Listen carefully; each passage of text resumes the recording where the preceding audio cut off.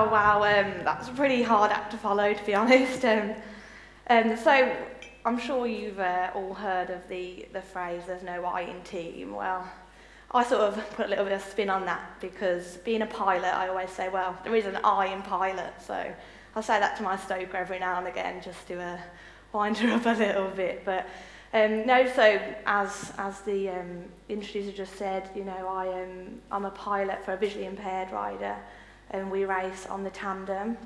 Some of you may be familiar with the tandem, some of you may not, but obviously I'll give you a bit of a background sort of on how I became to become a pilot. You know, I didn't dream of becoming a Paralympic medalist. You know, growing up, I remember watching the Athens Olympic Games and watching Chris Hoy win that fantastic gold medal in the kilometre time trial, and then of course Kelly Holmes winning the 2 gold medals in her events on the athletics track. And I remember I was 14 at the time, and I remember thinking, yeah, that's what I want to do. I want to be Olympic champion.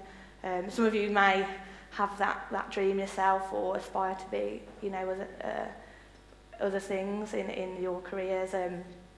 But I remember thinking, right, I was riding a bike at that time, regionally with some of my friends. Really, I was quite lucky. There was a cycling track down the road from where I lived in Helen back in Birmingham, which I'm sure you probably have already become aware of from this accent. I'm afraid I can't get rid of it. I've tried. I've lived in Manchester now for 4 years, but so I, of course, you know, I set about that dream, and I was very lucky to have been with a great group of cyclists and friends who knew about the British cycling setup and the World Class Performance Programme.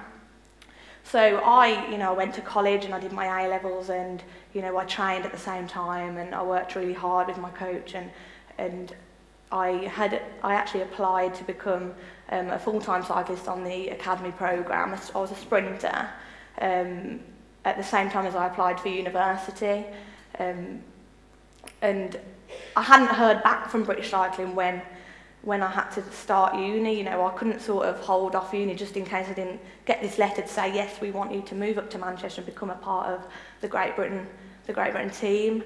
So I started uni, I got Freshers Week done, and the week after, and then I got my letter saying, yeah, we want you to join the programme. So arguably, I got the best week of uni out the way then.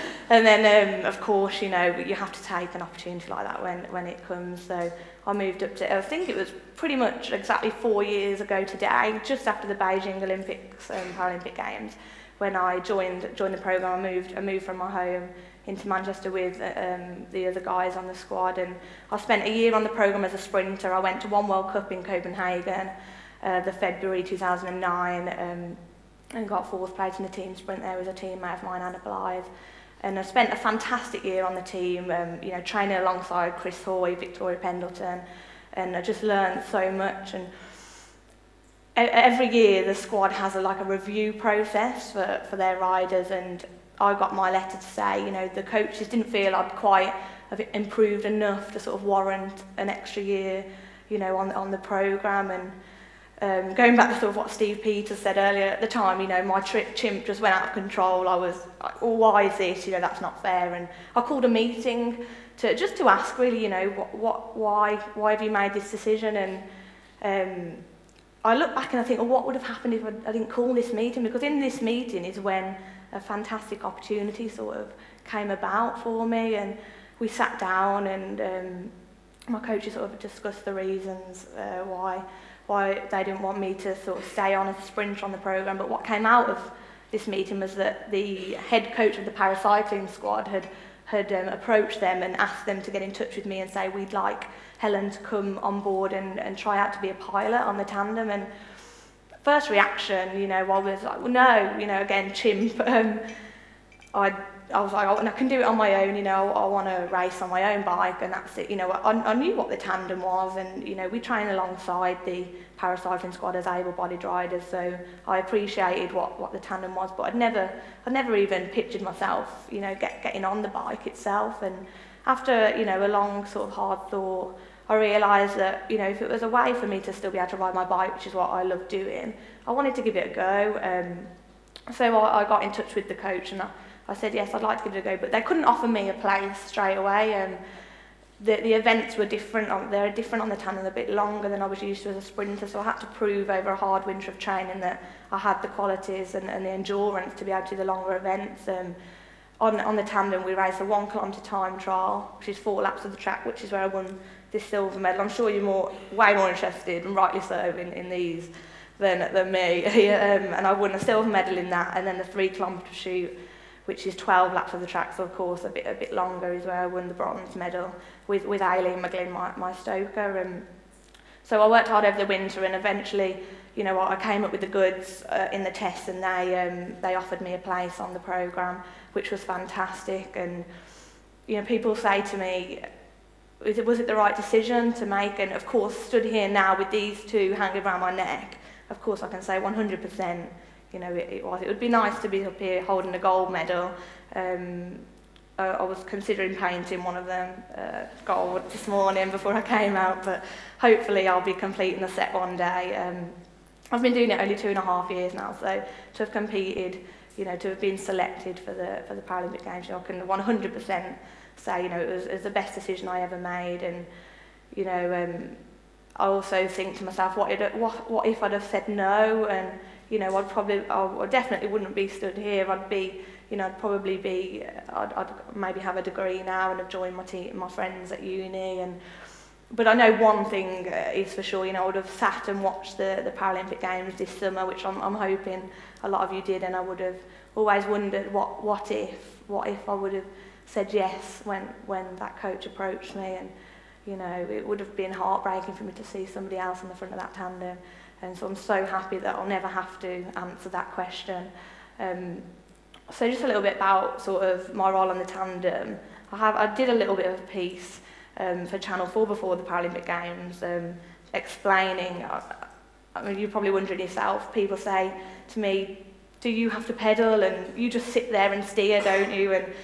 And it's laughable to me now, but you wouldn't believe the amount of questions, the amount of times I got asked that question during the Paralympic Games.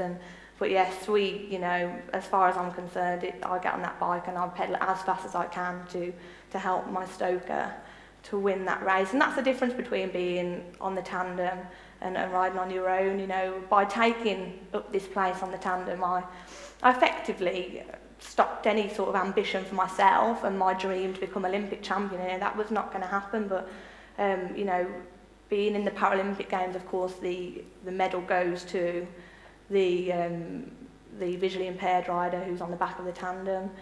But as you can see, I have my own medals, and that's the reason, because we are equally, you know, we do the same job. I just have to try and keep us in a straight line as well. So luckily I did an okay job at this Games. But you know, this brings me sort of nicely on to the Paralympic Games. I don't know how many of you sort of watch the Paralympic Games, but I've had so many people come up to me and say, you know, we enjoyed the Paralympics so much more than the Olympics, and that's fantastic for someone to say. I'm guilty of it myself. Before I became involved in Paralympic sport, I didn't really watch much of it. I watched the cycling because I was a cyclist, but you know, it's so fantastic for people to come up to me and say, you know, we watched every sport in the Paralympic Games. They're telling me about sort of my racing, and you know, my friends, that they were there to watch me win the silver medal, which was so special because they'd never seen me race on the tandem before. They'd never seen Paralympic sport, and they were just fascinated. And for me to have been in that Paralympic village as well, with all these people with varieties of disabilities, you know, I was in awe, because I think what people have started to realise now since the Games, you know, there has been a big impact, and people are realising that it's not just about disability, it's about ability. And you know, these athletes, well, that's exactly what they are. You know, they are athletes, they're elite athletes. Some of the, you know, I've got a teammate of mine, Mark Colborne, he was in a paragliding accident and he broke his back, and he, you know, he was told he may never walk again, and you know, that was about 3 years ago now, and he's now a world champion, a world record holder, and a Paralympic champion on a bike. He's the fastest man for his category on the planet, and it's just incredible for me to be, I can't even keep up with him, and he broke his back not long ago, and there's nothing wrong with me. So it's just incredible to be a part of it, and you know, it really has impacted not just sort of the UK, but the whole world. I think people are now excited about, you know, Paralympic sport and what these athletes can do.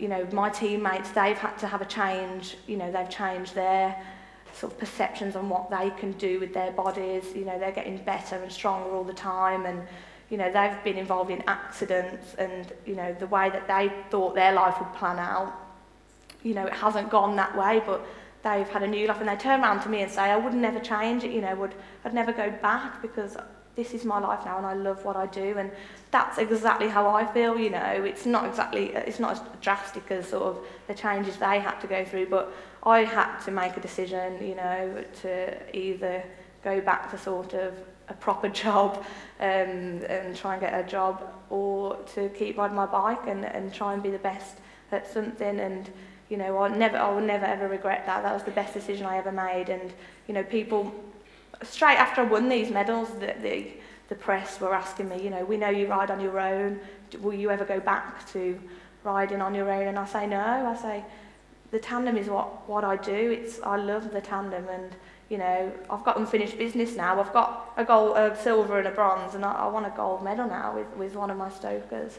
So I'm very excited to be a part of Paralympic sport, and I'm excited to hopefully be a part of it in the future. And I hope that you're all sort of excited about what, you know, Paralympic sport. You know, I think London was amazing for the sport. I think we put on such a show, and we sort of captured the imagination of the world with the Paralympic Games.